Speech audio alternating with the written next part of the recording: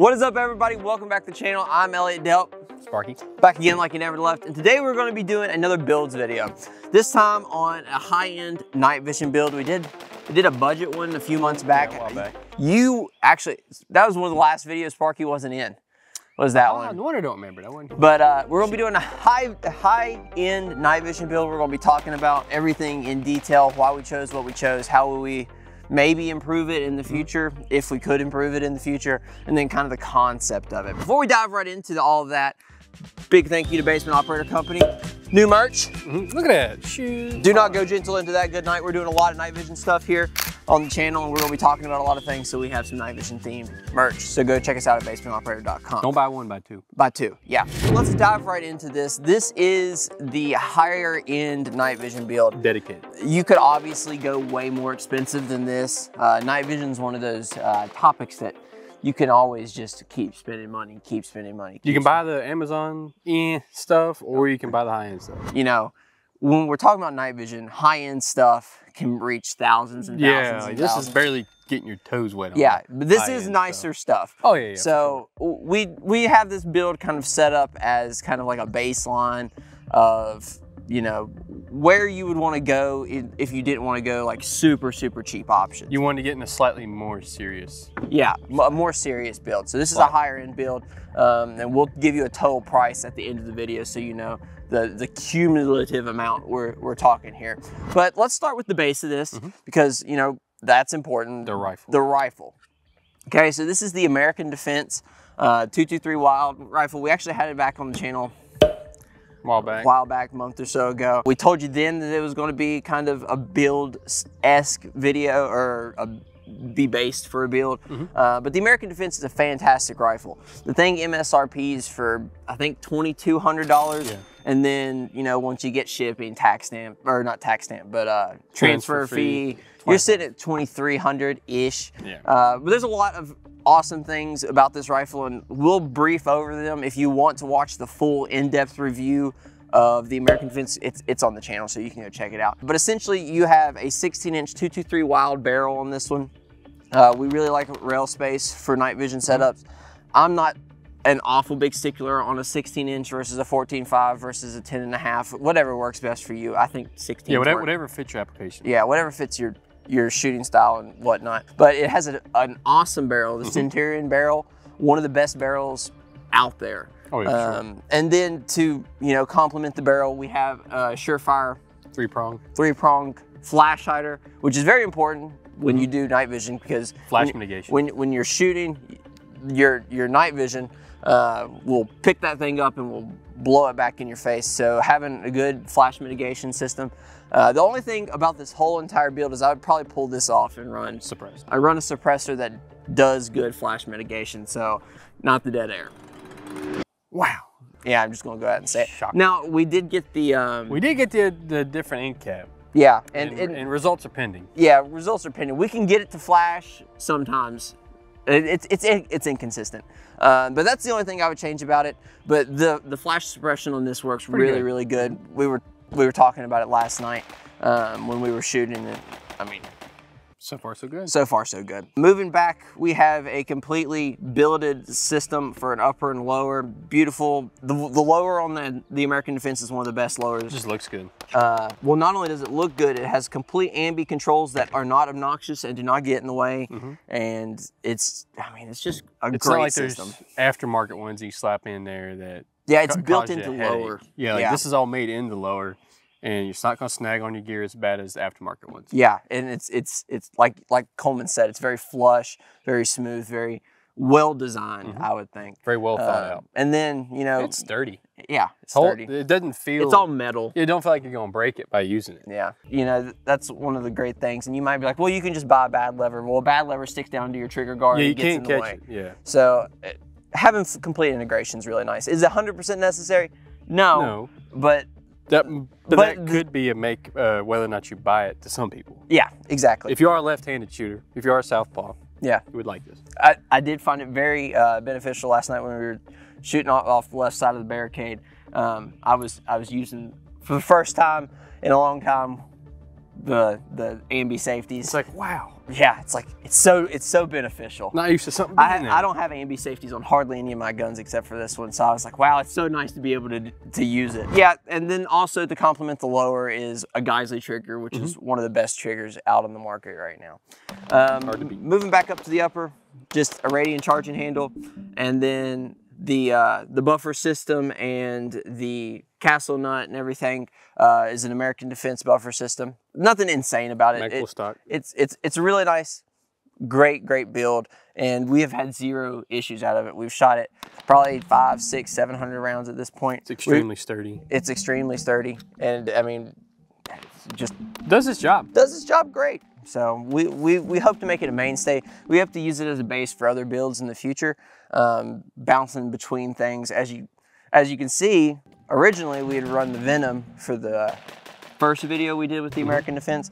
This time we are running the AEMS from HoloSign, the op mod version, and we are complementing it with an American Defense quick detach mount.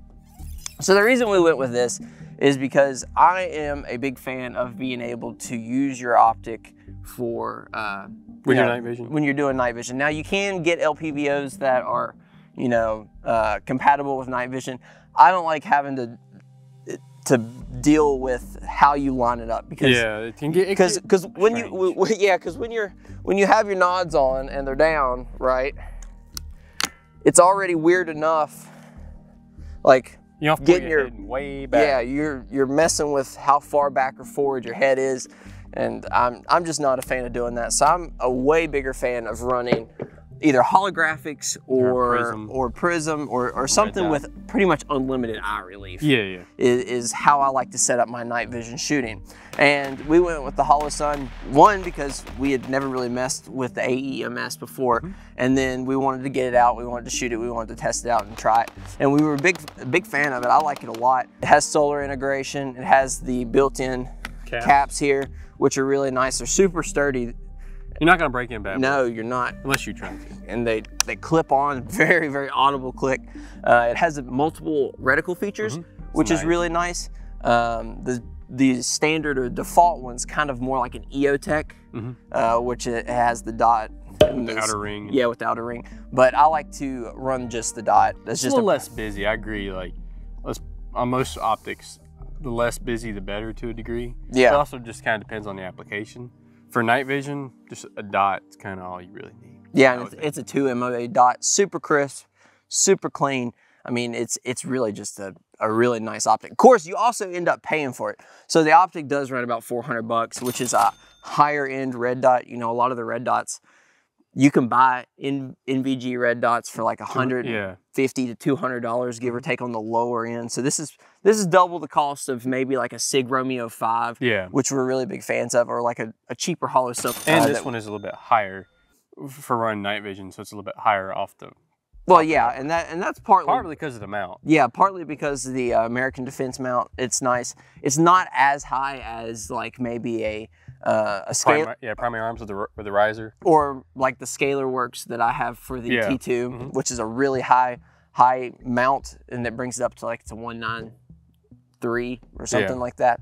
But this works. This does well. The solar capability, and then it also auto adjusts for your brightness, which nice. You know, one of the things that you found out can be, you know, it can be good and bad. Depends on how you're transitioning between white light. If you're doing a lot of white light stuff, it doesn't sense it right here because it's only being thrown out there, and then it washes out your reticle. When we did the night vision course, that's the thing I found out was the HoloSun I was running. As soon as I went to white light here, it washed it out. Like I couldn't see. Like the target would be illuminated with the white light, but your dots dim down so low because of how dark it is outside, you can't see. Yeah. That was the only downside to the auto dim. But then you'd have the same problem if it wasn't auto dim. Right. Like I'd have to, oh wait a minute, me turn the brightness up and turn on my white light, now I can see. So like it just comes with the territory. It comes with the territory. There's no good way to really get around it, I guess. And I mean, honestly, if you're white lighting at 10 yards, do you really just shoot where the white light is? Do you really need the dot at that point? I mean, honestly, yeah, I guess it depends. It really depends on the application. Yeah, and what you're shooting at. You know? If there's a whole field full of commies out there, then you'd be all right. That's right. But if you have to take a little bit more precision shooting, then you're gonna need the dot. Yeah, you're gonna need the dot. We digress. Yeah. Anyway, all right.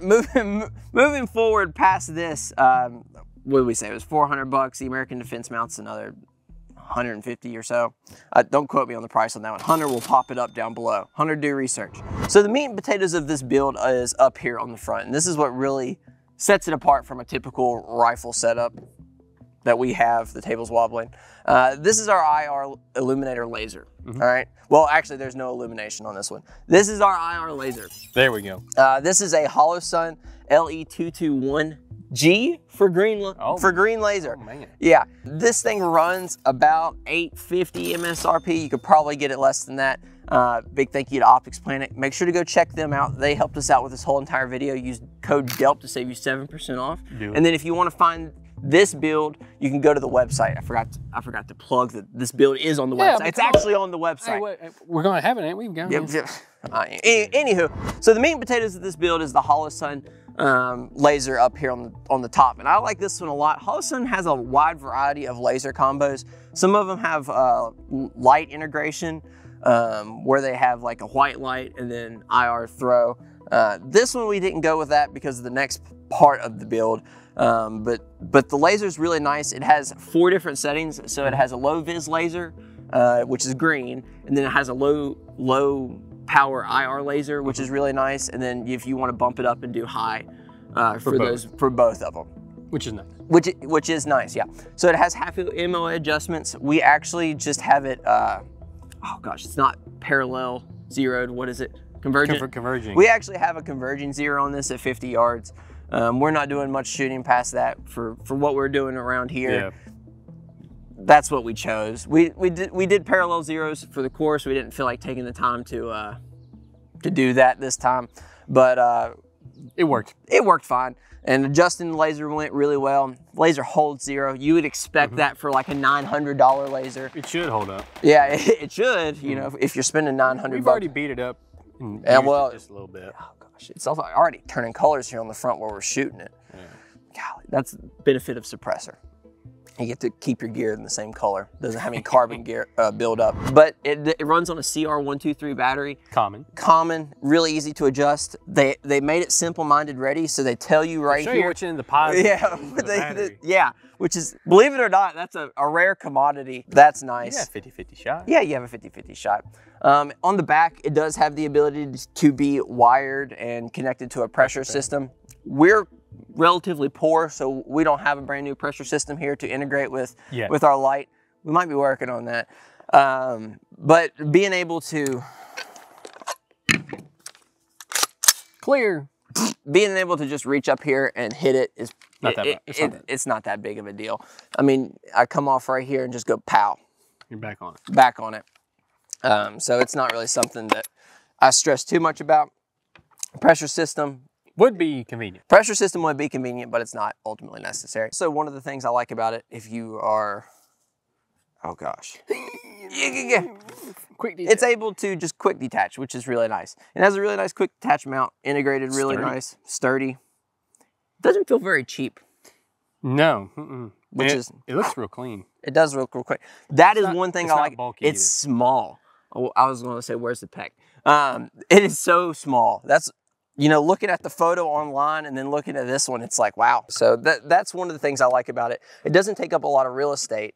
And, you know, when you're talking about guns like this and you're doing a lot of night vision shooting, the ability to keep something lighter weight and, well, that's in general, you know. Yeah, lightweight and compact. Lightweight and compact.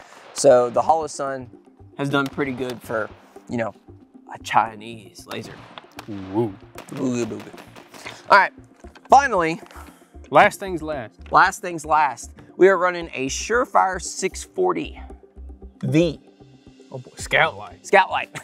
Wow. I think it's, air quotes, the vampire. So this is an IR and white light capable light. I tell you, the IR throw on that thing, it will light everything up.